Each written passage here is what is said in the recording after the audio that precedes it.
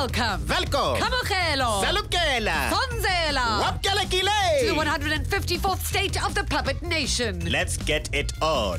This week, fees have not fallen. Where is the government? The Commonwealth Games haven't quite fallen. We are losers. And Trump hasn't risen. Some p***sies don't want to vote for me, but they're wrong. All this and more. But first, this. And it finally happened. A warrant for Pravin Gordhan's arrest was finally issued. Our finance minister has been accused of committing fraud and establishing the so-called rogue unit. I'm damned if I do and damned if I don't. Go to court, you mean? Let me start at the start and then take it away. My name's Gordhan, Pravin J. That's Pravin with a Ravin and a capital P. Then God plus H-A-N, that's me. Is he doing the Botman? He's finally broken. Introductions aside, let's move right along. You can all sing along at the sound of the gong. What? If you can't beat them, join them. Once upon a time, in fact, earlier this week, trouble was brewing. I was starting to freak.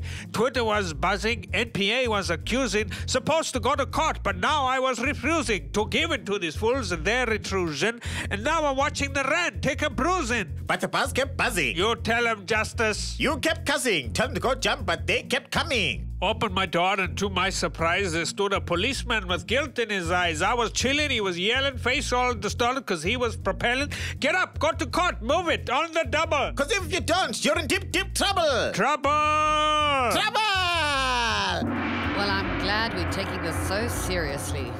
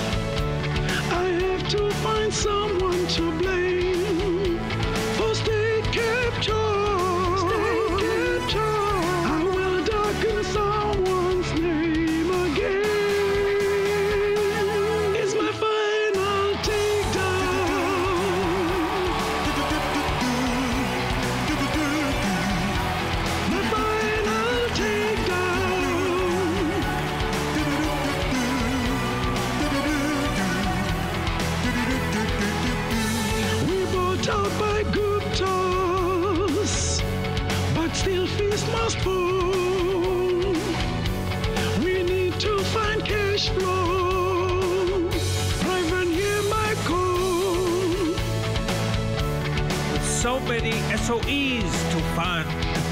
I still need you around. I want to be around. I'm sure that we'll all miss us so. Is the final takedown.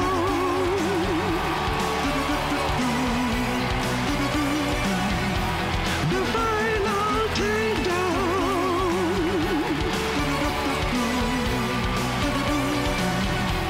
The final takedown.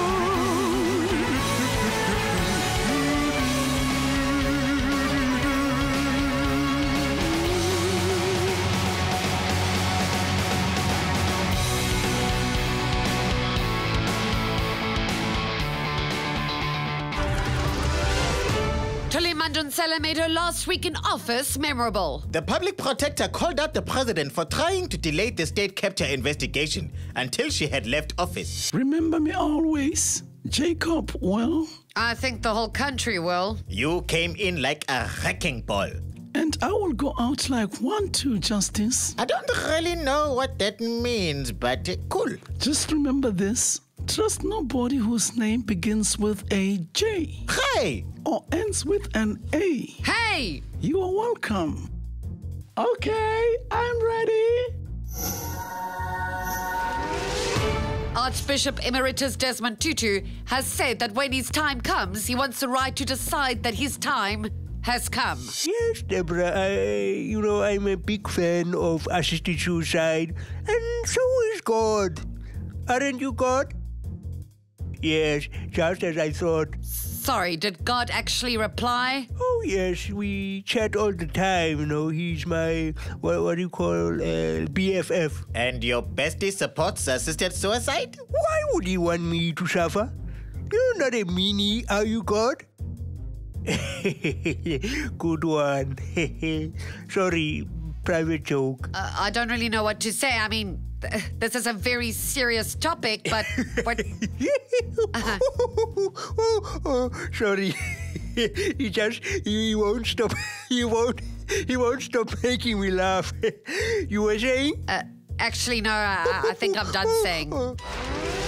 And now we turn to Acting Police Commissioner Khomotso Pahlane, who recently weighed in on the Fees Must Fall movement. Pahlane has called on media to report events more objectively without resorting to sensationalism. This isn't the first time journalists have been criticized for their coverage of sensitive subjects. Has sensationalism become a reflex? I want you to look at the card and tell me what you see. Bread pans in a fiery inferno. A man bites possessed apple, dies young, leaving 2 innocent children. Self-riding bicycles a reality. Millions of cyclists out of work. Okay, maybe let's try some word association. I'll say a word and you say the first thing that comes to your mind. House. Pay back the money. Tap. WikiLeaks. Cat. Catastrophe. We're all going to die. Today. Still on Fees Must Fall, it seems that there are no easy answers to this university question. At Wits this week, a bus burned, a priest was shot, and fees did not fall. It was only a rubber bullet. I'm sorry, what? We only shot him with a rubber bullet. You should mention that because We're all waiting. orders are orders. Now, where have we heard that before? We are just the men on the ground. The face. Yes, and why are you the face? Shouldn't Blade or Ozoma or even Pravin be the face? Pravin's kind of busy. But yeah, where is the government? It's almost like they don't want these universities open. Like they don't want this sort of challenge. These people questioning the Fucking weird, man. Oh well, let's go sort this lot out. Rubber bullet ready? You know, Deborah, Yes. I was reading this week about a guy who became a model at 80. A scientific model? No, man, a runaway model, strutting his stuff. Shikata. No. No what? No, I don't think you should take up modeling as a sideline career. I didn't say a word. You were posing, Justice. No, I was not. Shikata. I can still see you. In Saudi Mutsaneng news this week. Are we still talking about him? Yes, we are. But just wait till you hear who got in on the act. COPE have decided to try and remind everyone they exist by taking Hlaudi to court. Hlaudi believes that when your time is up, you must realize your time is up and step away from the golden spotlight. Give to Hlaudi like Hlaudi gave to you. Step out of the spotlight. Do you actually mean that? He means cope, Justice. It is a tragedy when people outstay their welcome like a rotten ant at Christmas. It really is, isn't it? Hlaudi didn't even realize these Hlaudi haters were still a thing. Like baking. Wait, Hlaudi will sing for you. I have to ask. Do you really have to ask? Yes. What are you collecting money for? Hlaudi is collecting money, so Hlaudi is ready. If Zombie Party Corp can come for Hlaudi, anybody can come for Hlaudi. But Hlaudi is watching. Hlaudi is always watching. Everybody seems to be preparing for the death of the ANC. Some would say prematurely. The SACP are the latest to speak out about what they would do if ANC are captured. We are facing a problematic pedagogic position where some ANC comrades are pseudo-communist in communist Kabbalistic attire but speak corporate cataclysmic conjecture. Mr. Nzimande, don't you have more pressing issues to deal with in the state of the ANC? If we were in charge, the parasitic bourgeoisie would be eradicated. What could be more pressing? As I have previously stated, when the ANC fails to win the outright majority in the next elections, we are ready to welcome them with open arms, provided they change their name and do whatever we say. Well, that certainly seems highly likely, doesn't it? If we were in charge, the ANC would be a thing of the past. But communism would still be our only future. No.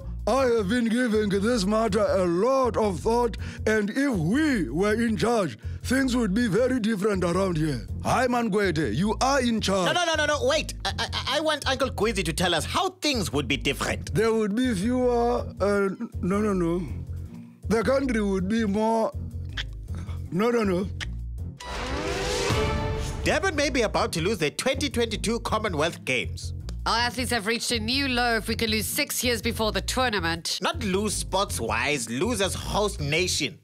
Durban just isn't cutting it. Who's that armband in honor of? My magnificent dreams and astronomical aspirations. Why exactly are the games in danger? We haven't organized an organizing committee or made payment or signed a contract. We are losers. Sounds like you need a kick up the butt from someone who's really good at being in charge.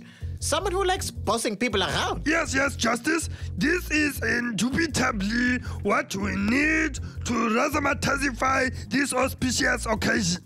But where will we find such an individual? Here I am. I'm ready.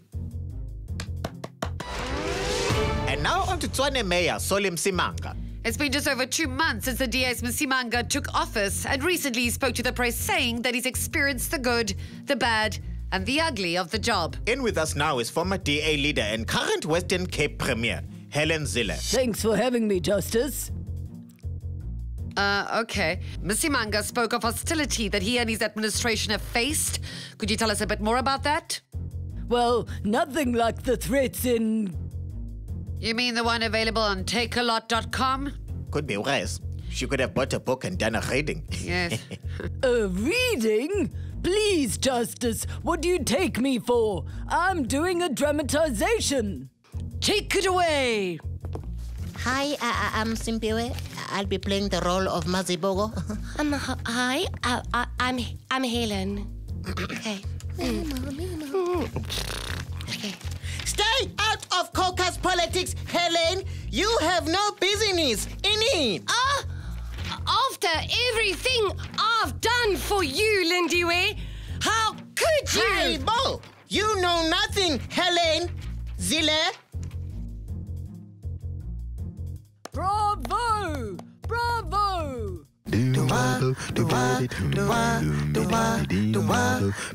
Do you have a product that needs selling? Maybe cement. Cement. It's so strong and grey. Or milk. Hey, milk. It is so white and tasty. Or even a new car. A new car. It is so shiny and new. Whatever your product, Black Men Singing can market it for you. Black Men Singing can make anything seem authentic. Genetically modified foods, so natural and healthy. Black Men Singing instantly connects you to a black demographic. Rye bread is not only for the white people. So hire Black Men Singing today and turn your product into an instant success. Black Men Singing, we are cliche, but we are awesome. Hey guys, do you think you could... EA is not just for the white people.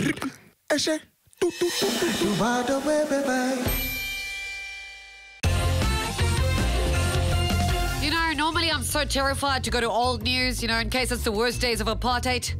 But now all I can think is, It won't be Trump. Hooray!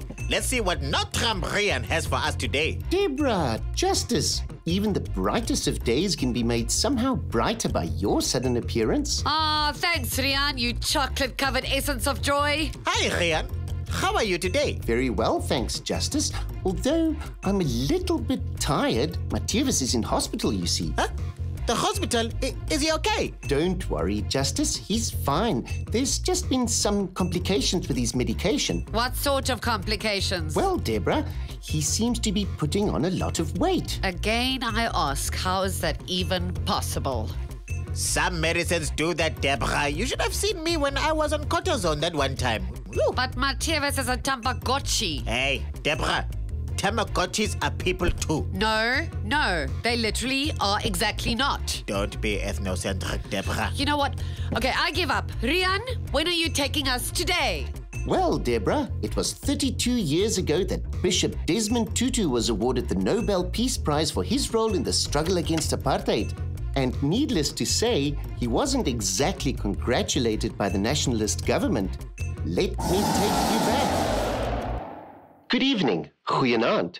Bishop Desmond Tutu, Secretary General of the South African Council of Churches, has been awarded this year's Nobel Peace Prize.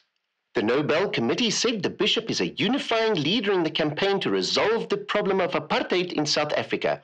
Bishop Tutu, welcome and congratulations. It was nothing really.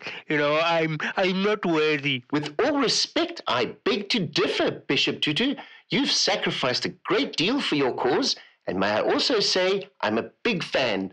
Big fan. What the blurry bedonnerse hell is this? Oh, flip. Tutu, you bliksem. Haven't I banned you already? Well, you did throw me in jail once. Because you're a communist. Actually, I oppose communism. Kruiwagen, you bloed verraaier. I did not give you permission to put this black bastard on television. President Botha. I'm going to have to get used to saying that.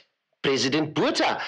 President Botha, I take it you oppose the Nobel Council's decision. I oppose everything, Kruiwagen. That's why I'm the president and you have to dress up like a bunny to pay the rent. That was a long time ago and besides the point.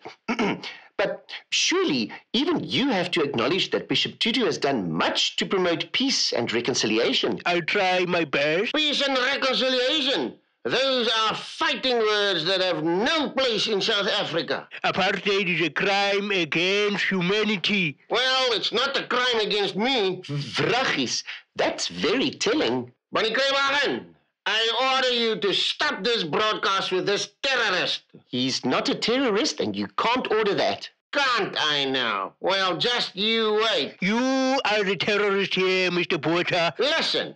You're going to get a letter from me. You hear me? A letter. Like so. Kablooey. You do realize other people can see you, right? Shut your face, bunny. Oh, what a horrible man.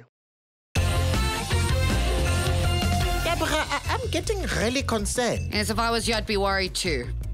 Wait, what do you mean? About what? About the U.S. Why? What do you mean? Nothing. No, seriously. Tell me what you mean. It's just I'd be really worried if I was you. About what? Oh, come on, Justice, you know.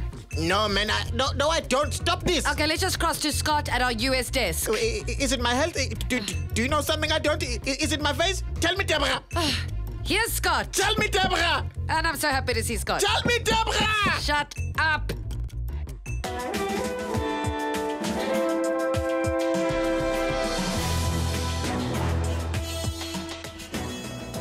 It's increasingly astonishing to me that anybody in this country would consider voting for Donald Trump. And yet I am told they are out there, these mythological Trump voters, and their average income is $70,000 per month, or enough to buy a 3-bedroom house in Syracuse, New York, every month. Mr. Trump, why do these people support you? I like to grab them by the Whoa, Mr. Trump, that's rather extreme. I would have thought that would make people less likely to vote for you. Some don't want to vote for me, but they're wrong. Just ask my family. I like to grab them by the Your family?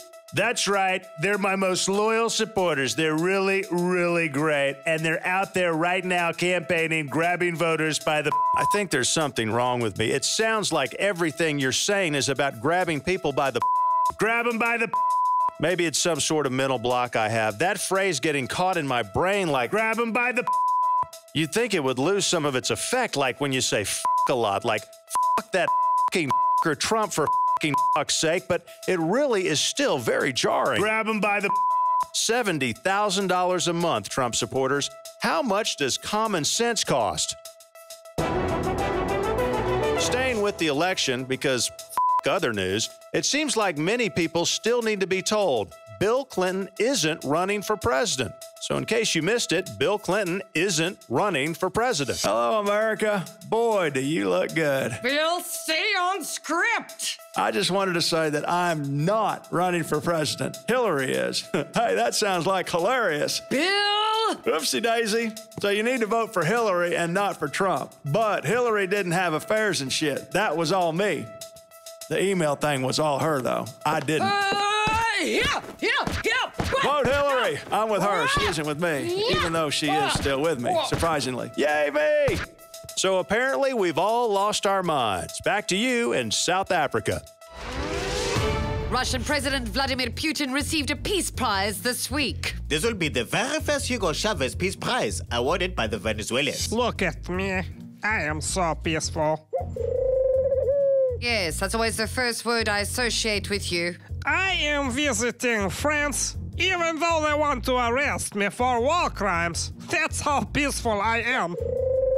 Yeah, I don't think the people of Aleppo would consider you that peaceful. Well, they are wrong. I bring so much peace to them, I'm even dropping it on them as we speak. Shut up, fucking noisy bastard! Stop! Peaceful. Whatever you do, don't coo. You see? Peace at last. Drive a person fucking insane. So there you have it, folks. Our phones may explode. Our students may explode. And any day now, the US might elect Trump, then we'll all explode. This has been the 154th state of the Puppet Nation. Goodbye. Bye. Just try not to die today. I thought I wrote a good report. I did my job. I had to try to think objectively. I thought the facts no one could deny. Don't you ever say I support DA. I respected you. I can't tell a lie and say it's fine to have a crawl and a chicken run too. I came in like a